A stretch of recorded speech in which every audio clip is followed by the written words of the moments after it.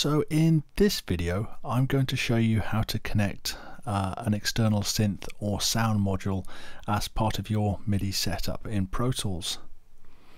I've got a control synthesis deep bass 9 all wired up, so I've got the audio out to the line input on my interface, and the MIDI out from the interface is connected into my deep bass 9.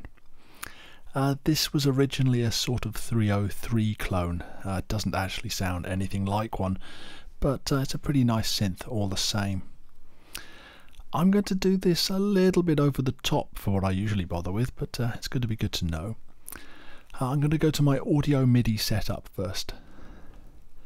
Now there are two pages to this. You can see here's the audio devices page, but what I'm concerned with right now is the MIDI window.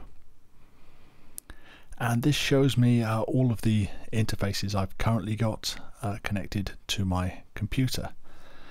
Key station, this is my Oxygenate controller keyboard, and Sapphire 6 USB, that's my audio interface, which has got, as you can see, a MIDI in and a MIDI out.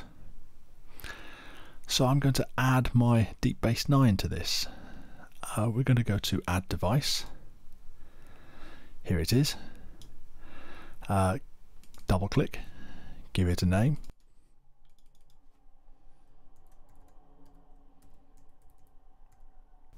and I'll fill in the manufacturer as well.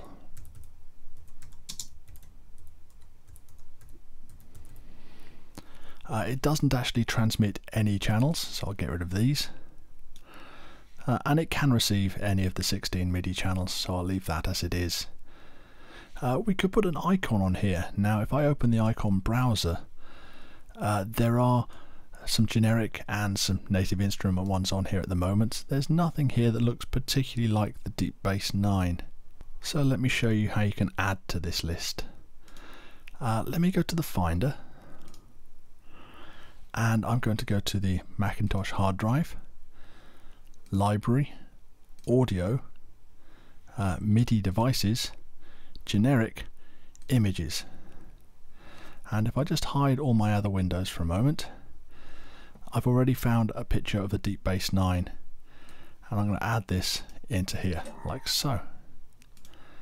Okay, if we go back now to the audio MIDI setup, I'm going to have to refresh this a little.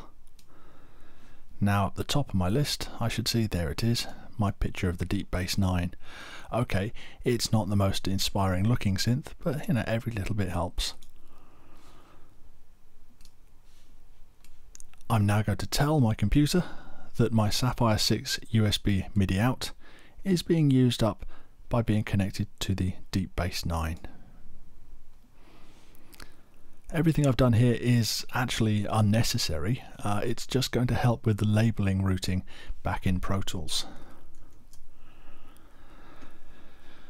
So I'm going to do this using an instrument track.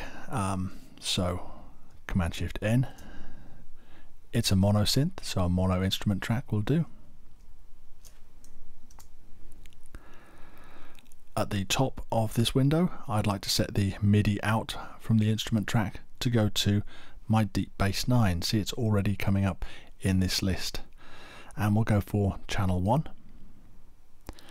And then on the audio section of this instrument, I'll set this to be instrument line in, which is what's currently connected. Now when I play my keyboard, I have my deep bass 9 part. Now that's all very well for while you're composing and setting things up, but of course if you go somewhere else you're going to need to bounce down your synth part as an audio file, not to mention there are going to be some latency issues with this. So to do this, I'm just going to create a new audio track. I'll call it db9 bounce. I'll mute the audio element of the actual instrument track, check the instrument input, the audio track instrument is set right, and all I need to do now is to well, hit record. There's nothing to record at the moment, so let me switch through to this window. I wrote a bass line earlier. Here it is. So let's throw this in and this in. On my track, set my record start and end points and hit record.